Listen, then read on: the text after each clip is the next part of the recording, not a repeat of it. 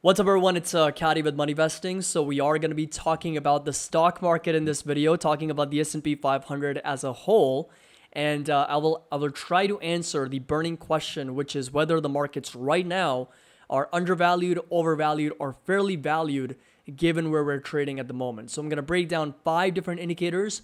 We're going to talk a little bit about the Buffett indicator, the price to earnings multiple, the mean reversion valuation analysis, and then finally we'll talk a little bit about the interest rates and margin debt. So those are the 5 things I want to break down in this video. As always, if you enjoy it, find it helpful, make sure that you drop a like. Don't forget to subscribe to the channel, and the link to our Discord and Patreon is going to be down below if you're interested in joining us. There is a 16% discount on an annual basis that you can take advantage of, and of course get access to all the trading alerts, options alerts, swing trading ideas, and a lot of their private benefits and videos as well. So first things first, let's just dive into the Buffett indicator. For those of you who don't know what the Buffett indicator is, it is created by Warren Buffett, and it was an indicator or a ratio to help us better understand the overall market value of all stocks combined. So in that ratio, you'll find the aggregate US stock market value divided by the overall GDP, right? So that's the gross domestic product. So the Buffett indicator right now, as it stands, suggests that the market might be a little bit overvalued. This is based off of the data from February 17th, 2023, so very, very recent. And the aggregate US market value sitting at just shy of $44 trillion with an annualized GDP of $26.2 trillion, giving us a Buffett indicator of 167%. Now, over 100% is not necessarily a bad thing, but if it's way above 100%, logically thinking also, because the value is more than the production itself, obviously that gives us a little bit of a red flag or gives us some concerns, so to speak. And that's one of the reasons why Warren Buffett created this indicator to begin with. This right here is the US stock market value to GDP. And again, as of February 17th, 2023, you'll notice that 167% ratio of market value to GDP. That's 30% higher than the long-term trend line, which is again over here in gray, the historical trend line. And right now we are 1 standard deviation above the historical trend line at the moment. And you can see that the historical trend line also has been creeping up. It's been going higher. And right now we're sitting at above 100% for the historical trend line. And the current number is 167%. So definitely a lot higher, and also much higher than the historical trend line for the markets. The second one is the price to earnings ratio, which also suggests that unfortunately we are or can be perceived as overvalued in the markets. Now, what I look for is the regular price to earnings multiple.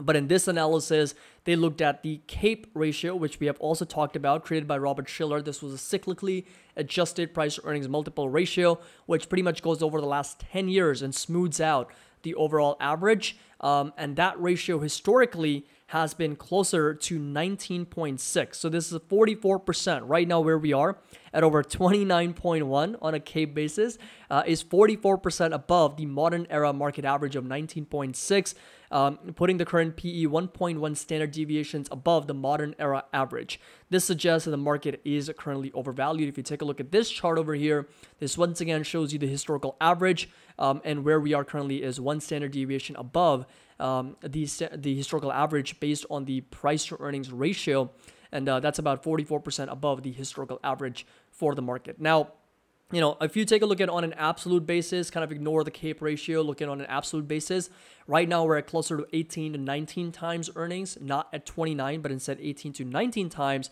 and the historical average has been closer to 15.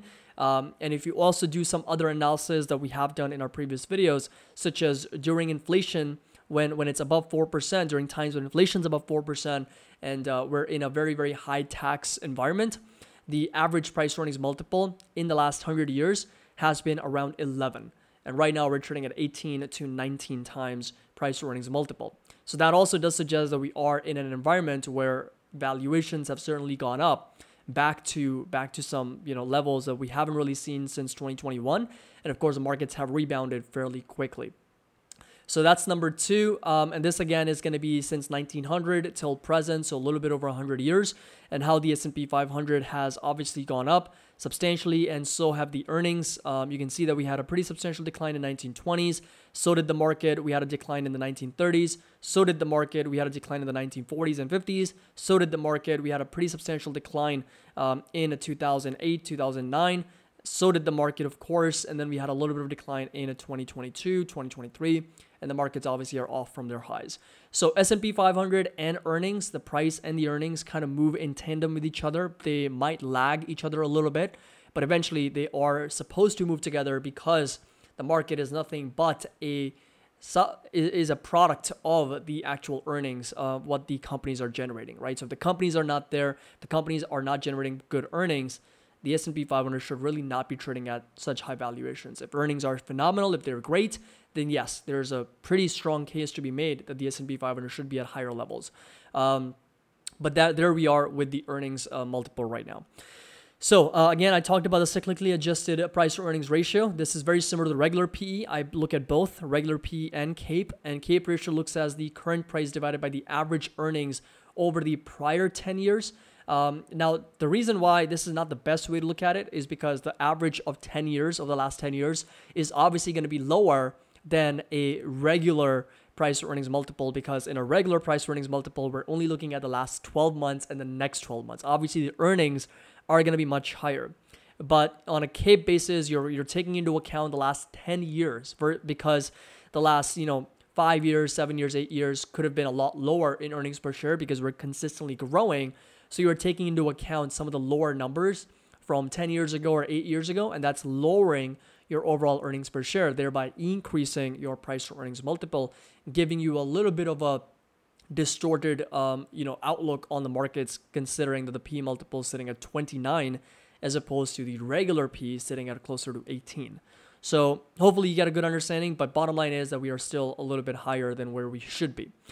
And again, this right here is the historical average, sitting at around 20, which is the CAPE ratio. Again, on a regular basis, it'll be closer to 15.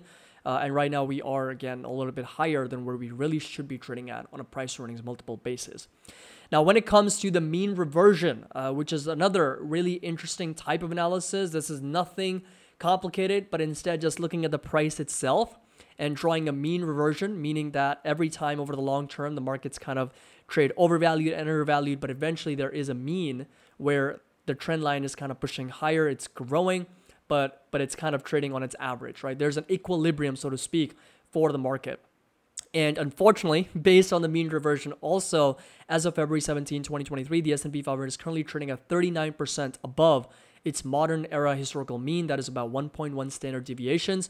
And this is the chart that we can look at. And this is a pretty big sort of change because the mean reversion strategy pretty much states that, look, the markets are going to be overvalued and undervalued, every time. Like every time we kind of push up and push lower, we're going to be in situations where the markets are undervalued versus where they're overvalued. So for example, you'll notice that over here, markets were strictly overvalued. So I'm going to highlight this right here, overvalued. And then this right here, the markets were strictly undervalued because they were trading below the historical, mean, or so to speak, the average. This right here, very, very overvalued. So you can see how we were trading way above the historical average. And then in 2008, 2009, we became really undervalued because we were trading below the historical average. And right now you can make a case that we're extremely, extremely overvalued considering how much we've gone up. And, we're trading way above our historical average. So I'll let you decide, whether that is a correct way to look at it or not. But the historical average certainly has some truth to the momentum and the trend overall, but doesn't give you too much insight into the actual valuation for the market. But instead, it tells you a little bit more about the momentum. It tells you a little bit more about the historical mean, the averages, and obviously, if you're trading below that level, then it would be undervalued substantially. I mean, the market would be significantly cheaper, a lot cheap, and we would pretty much be in a buyer frenzy at that point. But right now, we're definitely a little bit higher than what is suggested by the mean reversion valuation analysis. Now, the next one is going to be the interest. Actually, before we get to that, it's going to be margin debt. And margin debt pretty much goes over the investors, how much they're borrowing in order to invest in U.S. stocks. At one point, this number got to over almost $1 trillion. And based on this analysis, and we can only get the data from January 31st, 2023. That's the most up-to-date data available. And according to margin debt, it suggests the markets might be a little bit fairly valued. And this right here is the chart. As you can see that as of January 2023, we have seen a significant decrease in the overall margin debt in the markets, and that's dropped at $641 billion after reaching all-time highs of over $1 trillion in 2021. So it was obviously a big bubble just waiting to be popped because of all the margins and the borrowing and all that stuff. And of course, we've seen a significant pullback since, and there's been a big risk-off environment with cryptos falling, tech and growth stocks dropping 80 to 90%. The markets have come down, and we've come down to a far more reasonable level in terms of real margin debt. And as a result, according to this estimate, it seems to be a little bit more fairly valued. And again, this right here, we're trading closer to -1 standard deviation, so of the real margin debt at the moment. And the overall market, as a percentage of the real margin debt is about 0.58%. So, well, that's how much it's come down. But right now we're still a little bit over less than 0%. Actually, let me see. So yeah, we're at $600 billion. So we're about 0.5% as the entire total market value of the market. So this right here is going to be the interest rates. And as of February 17th, 2023, interest rates also do suggest, according to this calculation, that the U.S. markets are fairly valued. And I've already gone over, how interest rates work in the past. But the bottom line is, as interest rates go up, it becomes more difficult for companies to borrow money. It becomes more difficult for the valuations to hold up, because higher interest rates means higher discount rates, means lower valuations, means lower free cash flows, lower present value of future cash flows, and of course, higher interest expenses for a lot of these companies as well. But at the same time, as we see, you can see that February 17, 2023, the S&P 500 4,079 is 1.1 standard deviations above the trend line. 10-year treasury rates at 3.82%, about 0.7 standard deviations below the trend line, and the composite sum of the two suggests S&P 500 is fairly valued given the current interest rate environment as well.